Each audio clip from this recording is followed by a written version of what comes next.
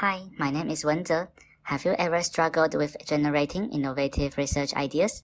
Today, I'm excited to share with you my research on the practical applications of near-infrared nanophosphorus in various fields, including my thought process, methodology, and the results. Phosphors are ubiquitous in many modern electronic devices, including mobile phone panels. By using blue light chips to stimulate red and green phosphors, we can achieve the desired color. Designing a phosphor formula is like playing a strategic game much like Go.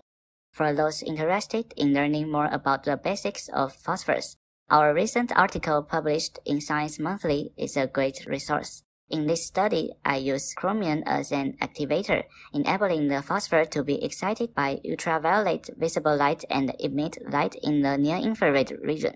In order to meet the trend of miniaturization in modern electronic devices, the synthetic process of phosphor is typically carried out at high temperatures, resulting in a rough and large-sized product.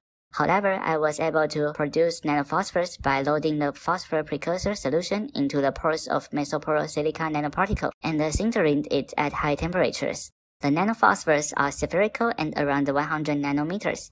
By analyzing the specific surface area of the nitrogen adsorption and desorption, we can confirm that our phosphor is successfully loaded in the pores of the mesoporosilica nanoparticles. These nanophosphors can be packaged on mini LED blue light chips, and their near-infrared light can be used as a sensor for various applications, such as vein imaging, oximeter, or material analysis. With the aid of artificial intelligence or big data, it may even be possible to achieve preliminary cancer diagnosis.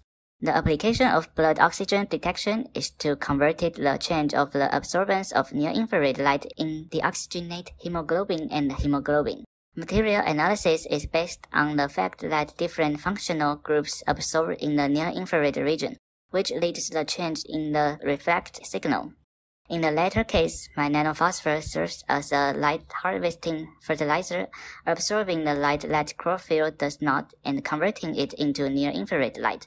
This energy is just enough to make the photosynthesis center absorb and accelerate the progress of photosynthesis.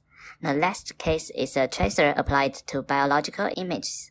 Because visible light is easily absorbed by biological tissues, where near-infrared light is less likely to be absorbed.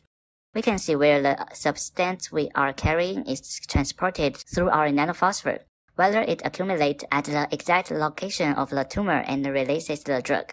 In summary, the first step is to diligently cultivate a solid understanding of the research background to facilitate more efficient cross-field collaboration. If you are interested in learning more about my work, you can visit my Google Scholar or ORCID ID profiles to download papers. Thanks for your listening.